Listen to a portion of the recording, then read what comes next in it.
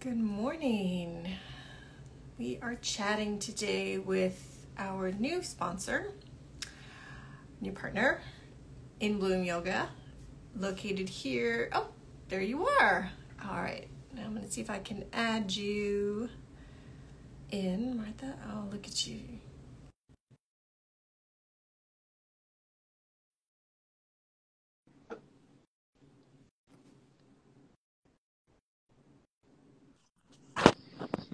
Hey, good morning. Good How are you? morning. Hi. We're here good, at our studio. I thought I'd show good. you around if you want to see. Absolutely. Perfect. Let's see. Look Yeah. at your big, See, tall ceilings. We have a Amazing. big, huge ceiling. We're kind of decorated for Christmas now. I don't know if I'm doing it. Yeah, I got to get beautiful. good technical. Yeah, we got our poinsettias going.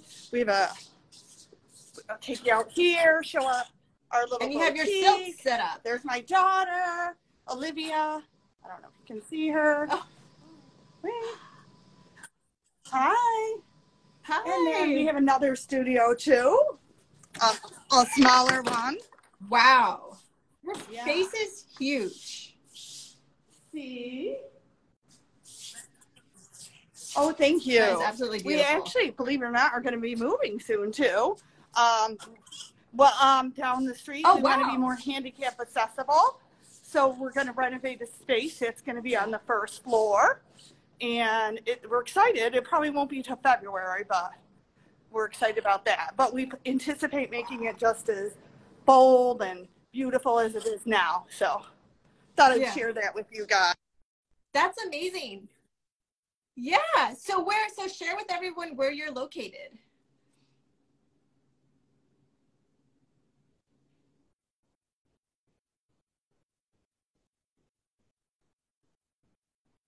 Oh, I lost your audio real quick. We're Sorry, located Martha. can you hear me now? There you are. We're located at 1 Genesee Street in New Hartford, New York. And we're going to be located up the street at 34 Genesee Street. So, yeah, that's actually, not too it's like bad of a move. You can walk.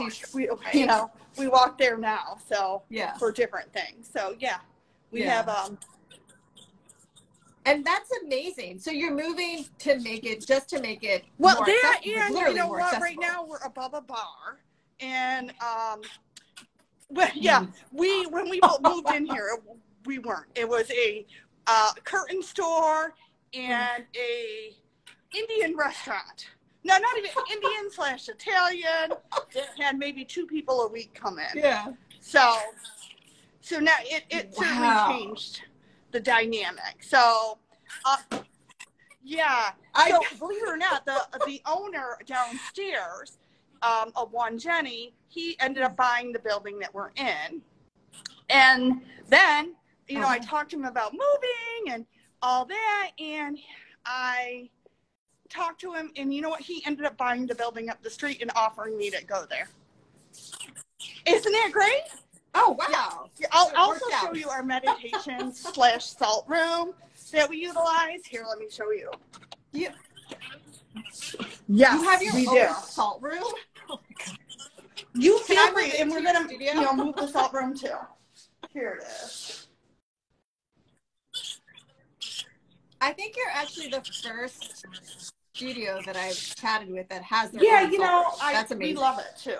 We don't use it as much as we should. Yeah. But we do a lot of meditation in it, especially since COVID was kind of put a damper on it because of the social distancing.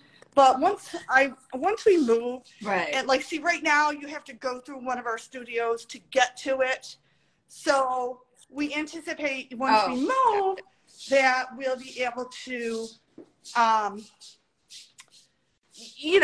be able to have it separated out from the other studio. So, so that is our plan. So we're going to, definitely advertise it more, letting more people go into it.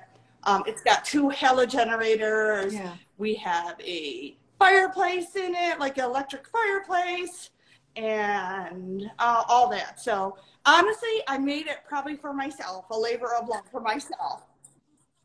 I do like it. It's great for your sinuses. Yeah. Everyone this year kept complaining, oh, their sinuses were terrible. I'm like, this was the best year I've ever had. So, yeah. Wow. So share with everyone. I know that you took over ownership of the space. How long have you been? Probably a little over 5 years, since 2017. Okay. I took over in May of 2017. I moved here in December of 2017 because immediately when I took over ownership, I said, well, I didn't want a one-room studio. I wanted to be able to offer like aerial and all different things. So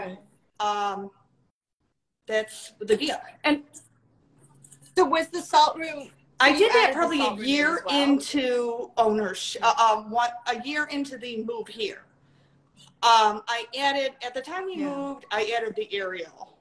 And now when we move again, I'm going to add like true hot yoga. Right now, you know, just like most studios, they, you know, always say hot yoga and they're doing space heaters and things. And we do that as well. But once we move, I'm getting radiant floors installed and I'm going to do the ceiling panels. So I want to do the true hot yoga with the infrared lighting and the infrared heat. So that's like, I like to upgrade every time I do something like that. So. And I love hearing, you know, you've been open since before the pandemic and you survived the pandemic and you're thriving. I mean, we are, I would say we are not where we were prior to the pandemic, but we're getting back to where we were. I would say we're about 3/4 of the way to where we were. It's a slow but steady climb. That's amazing. Yeah, we've actually seen an uptick, since I would say August, September, our numbers have really started to climb again. You know, like I think since September, we've increased our attendance steadily by about 100 a month. And has it been people returning back that had maybe left for a while, or is it new people that have moved into town? It's been both. Everyone's been sort of it's been both. Displaced. Yeah. The one we are trying to capitalize on our new yogi. Do you want to try? We added a beginner's class. We added more classes this fall to make sure that we had the availability for people.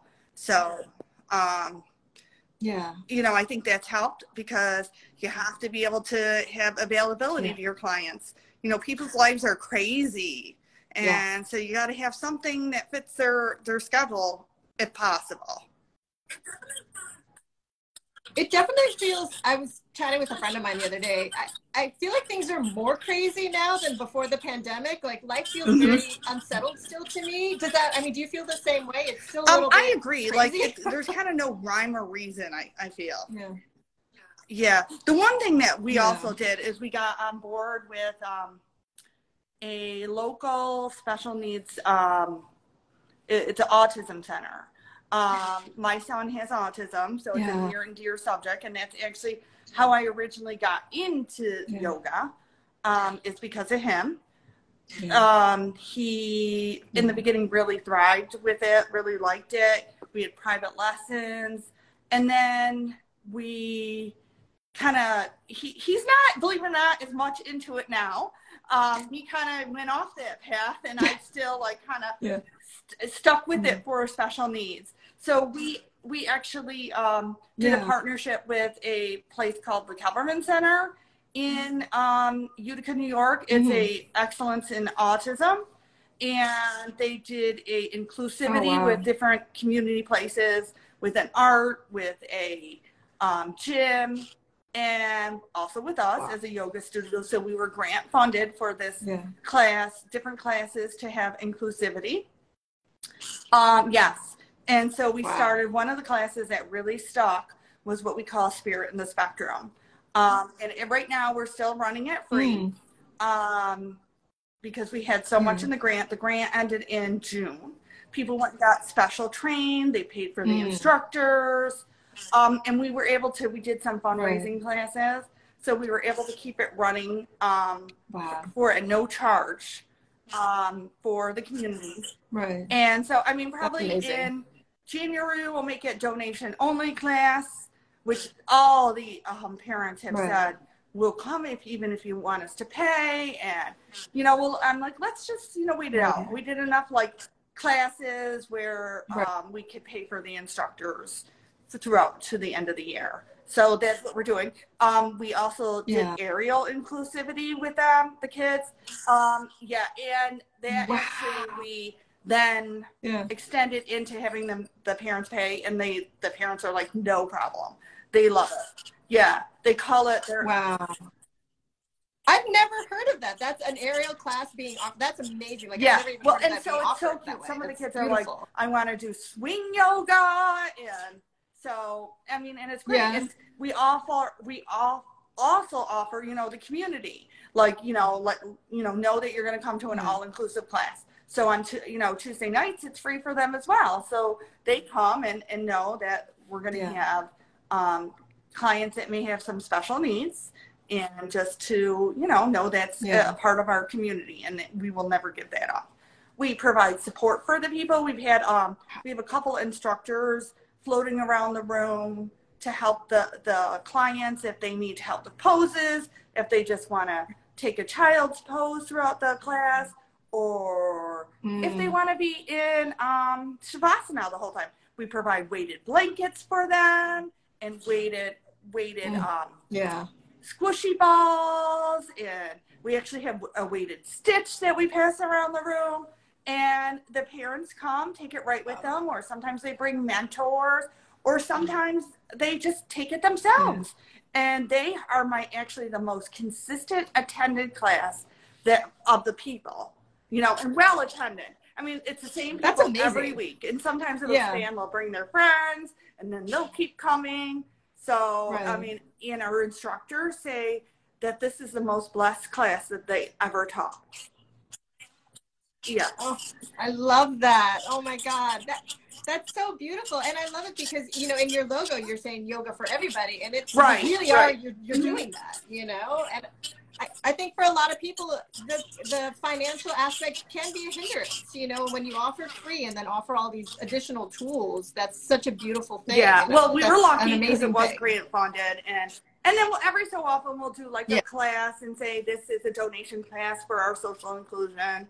We did Christmas last year, and we kept the money, and, you know, and like I said, our instructors just feel so rewarded from it. And then, you know, we have our front desk staff. We're lucky because my daughter's an occupational therapist, and she recruited some of her occupational therapists, individuals, to come and actually work at my studio, like do the front desk. So if they need extra help during the class, they're able to push in and help with the clients. So it's been a great reward. And the funny thing is, my son won't even attend. But you know, like, everyone says, well, I'm like, I'm gonna come. I'm like, how old is he? 20. How so old the is class your son now? Yeah, the class is 16 plus. Well, yeah. How old was the class is 16 plus. You know, so, you know, and sometimes we'll even have special activities during the class, like, oh, we're gonna do like an art thing after, or, you know, like for the holidays, or an ornament, and they love that too. Yeah. I love that. And I love that it started with your son, and now nothing he's like, to do with it. No, I don't want to go there. No. So but you know, he might come back to it. You know, sometimes we take a break, we come back. Like, you know, I trained as an instructor. I'm not really a teacher though. I would, but you know, I find it so, like, between the business and the day-to-day of the studio, I don't have time to really think about teaching. But every so often I'll say, okay, I'll do here and there. But, you know, we come back to practicing, you know, waxes and wanes throughout our whole life. So. Yeah. How has your personal practice changed since you became an owner? I mean, do you practice more now? Do you practice less? And the pandemic, that sort of threw everyone for a loop. The pandemic, we were doing a lot of Instagram live for free for the community during the pandemic, because we thought, again, that was important to keep yoga going, to keep, you know, having the community be in touch. So we did do that. As far as my practice, unfortunately, you know, with the day-to-day life, it's not as much as it should be. I love yin, so I have a tendency to take a lot of yin. You know, believe it or not, I'm not an aerial person. I don't like to hang upside down. Oh, how funny! And you well, you know what? I look at it like, again, it's got to be yoga for everyone. So yes, it's inclusivity with special needs, definitely. But I look at it like yoga is something different for everybody. Some of it's just meditation, and I do a lot of meditation. We're trying to work together with, we have a licensed clinical social worker on one of our yoga instructors, and we want to do a meditation class, but with biofeedback. Because I don't know, there's this tool out there called the Muse. So we want to teach people how to really do meditation, to really get into that. So we're working towards the first quarter of the year to really move forward with that class. So people could really. And you? I use it all the time. Personally, and you enjoy it? Yeah, I love it. I just love it because that's what really deepens me. Because you know, it's like that. Have you ever used the Muse? You know what it does? It like is a electrode or something on your head, like on your forehead and behind your ears. Right. So what happens is when you meditate, it will, if you're doing well, it'll give you a bird chirp and you count the chirps. But if you're not, then it will actually put you like into thunder and lightning. So wait, how does it know that you're not I guess by the of feedback of your brain, like, you know, like your pulses and all that feedback. And which, probably if it's like freaking out. Yes, exactly. Like, you're not. And so I'm a very competitive person. So I'm like, oh, I've got to get those bird chirps in there.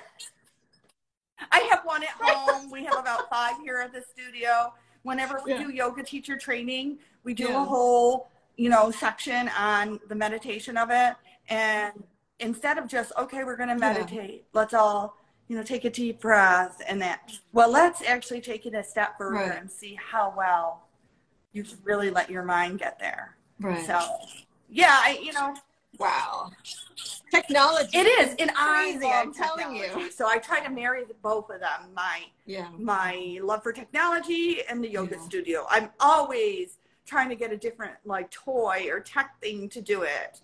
I bought the In Harmony meditation chair that does the same type of thing. I haven't figured out how to use it yet, but I'm planning to. So I always. Yeah.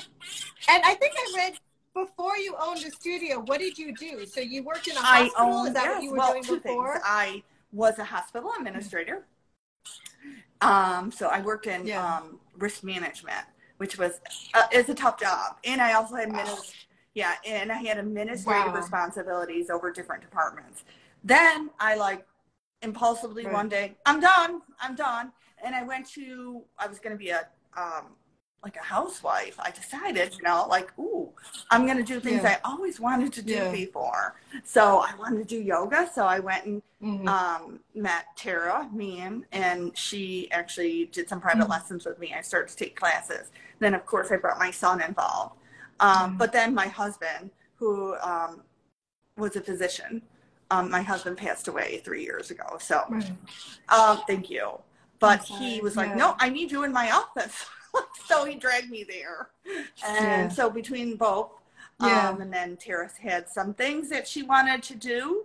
And he's like, go help her. She needs help. And then here I am. Never thought it would be, but 5 years owned the studio. Wow. And I mean, do you look past, like, back when you worked in the hospital? Does that seem like a whole other life for you? It does. It seems like a whole nother life, but it also seems like it was yesterday. I'm like a person that likes to stay crazy busy. So between the studio, I also contemplated going back to the hospital. I was so close. But then I instead found, like, there's an individual I know from my hospital life that is a malpractice attorney. And so he asked me to work with him as well. So, which is great because I can work from home. Right. He's like, I know you have your son. I know you have the studio. You know, you can work from home. You can work from wherever you want, just to review charts and things. So I was very, very blessed to encounter that. So, and it wow. And I mean, you're right. Like you mentioned earlier, you are still running a business. So having all those skills that you had from all those years and still, it's like you still need that muscle working, even though if you own a studio and it's a yoga space and it's beautiful and it's healing, it's like you still need that practical side and that practical skill set to run it. Because you run it yourself. It is. I mean, it's all mine, essentially, right? You know, I tried going through having managers or that. And nobody cares about your business like you do, or, you know, it's not that they, you know, their priorities are different than yours. And I always look, everyone's like, oh, well, Martha's like focused on the business. No, I'm like, I'm focused on the business so we can sustain it for the community. Because it's become a staple in New Hartford community. We're so fortunate, like New Hartford, ranked us the #1, you know, yoga studio in New Hartford, and we were ranked also for the last 2 years in a row by our local newspaper as the best. So yeah, and we're lucky that way. Amazing. We're, you know, we have a good reputation, and I think it's because we do yoga for everybody, honestly. Not, and like I said, I'm not over the top about aerial, but I know some people love it. So we have that. I know some people love yin. Some people love hot yoga. Again, I'm not a hot yoga person. Like, no. But I know people love it. And I think that's what it's about. Like, giving something for everybody. Yeah. And that's what And as long as they do anything, quite honestly. Like, even if it's just the breathing, you know? The meditation part of it, you know. It's, you know, everybody wants something different, and we try to provide that for them.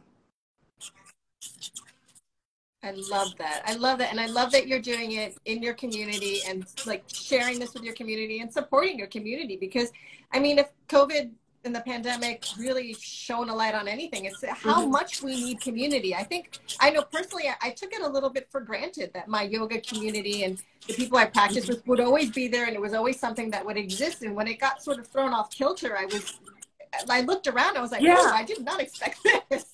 And I really appreciate it now, you know, and it's thank goodness we have this absolutely. And that's one thing that my clients have always, like, I love to hear them, like, before class on a Saturday morning, how they, you know, talk to each other and, oh, you know, Chris, how have you been? Or Colleen, where have you been? And you know, they talk amongst themselves about, you know, and have developed relationships outside the community walls of the yoga studio, which is awesome. You know, they're supportive. You know, a bunch of us went and saw one of the Nutcracker this weekend, where one of their little girls was in it, you know, and it becomes that support, you know. I love that. Right. And did you mention you were all doing a trip together next year? In April, at the end of April, we're going to go to Sedona, to the Sedona Yoga Festival. And everyone's... You're just going in a group together. Yeah, you know, like, everyone's like, we need to do a retreat, and I'm like, well, we all want, you know, we can't have everything. Yeah, we want to do a retreat. Absolutely, everyone loves retreats, but we all want to go to yoga, the Sedona Festival. So, like, we've never been. This is like one of the, I think, the second year that it's really been back, and we want to go. So, like, we're renting a house, you know, outside of Sedona, and we're going, and we're gonna, you know, just go and rent a house as a group, and, you know, we're going to go to the yoga festival. But I love it. You have the best of both worlds. Exactly. Well, that's exactly what I was thinking. You know, the retreat is so hard. Like, you get the benefits of the retreat as well. I really give people that do retreats a lot of credit, because you got to, like, make sure people are fed and make sure that they're getting yoga. And there's a lot of dynamics. We've done some retreats in the Adirondacks previously. And they're a lot of work. Yeah. I mean, they're worth it. I Yeah. mean, everyone comes They back do. with a great experience, and but you know, there's a lot to it. I love that. I love that you figured out the secret. You're like, we'll just Yeah, go to a yeah, festival. yeah, exactly. We're gonna go to a festival. So, and you know, I think I only have like 3 spots left from it. I know, because everyone's like, "Oh yeah, we want to go to Sedona." You know, like, yeah. So anyone can join you, Right. Anyone. I anyone actually from the have studio. only like so far it's only been the instructors that are jumping on board that I've advertised it to. Like I said, I'll give the instructors to the end of the year to get on board if they want to go, and then in January we'll open it up to the community. And you know what? We're not even going to make money on it. It's just because we want to do the sense of community. Right. And here we go. You know, like and give everyone the opportunity to experience other types of yoga than just us. You know, because I think that's so important that, you know. And what made you choose Sedona? Was it just the location? Well, was there something special about it? I mean, it's an amazing festival. Really, like, drove us there. And, like, the hiking's fabulous in Sedona. It's so pretty. I have a friend that goes back, like, goes there every month. I want to say she goes there. She owns some property there. Not, you know, and I just keep looking and, you know, talking to her about it. And I'm like, oh, my God, well, we've got to do this. So. I love it. I love it. We actually are doing an Instagram Live, I think it's this week, with one of the people that's creating the programming. So we're doing an Instagram Live with Reggie this week. So we're helping them. We're supporting them, like a lot of the festivals. So I don't think we're going to make it there this year because it's so far for us. But we can Instagram you live from there. Amazing crew and from our group house. There you go. There you go. We'll do another one. And the other thing that we did, I love it. I bought the tickets in bulk. So we're getting a little bit of a discount for the, you know, by buying them in bulk, buying them in advance, so that our, to make it, again, accessible for people. I mean, Amazing. Amazing. It has been amazing chatting Thank you with for having us. Thank you so much to be more, you know, do more partnership things with you. Maybe when we open our new place, we'll bring you along. That would be, how far are you from the city? How far is the 4 drive hours to New Hartford? No, it's not. We try to get in the city all the time. Yeah, perfect. So we'll come up there when the new space is open. The new issue will be out in June, which you will be in. So thank you for supporting us and our publication. This is the reason we are able to do this for our community, is because of partners like you. So we appreciate that so much. And I love the work that you're doing and everything that you're sharing with your community across the country, essentially, at this point. Great for having us. We'll be in touch soon. Yeah, bye. Yay! Have a great day.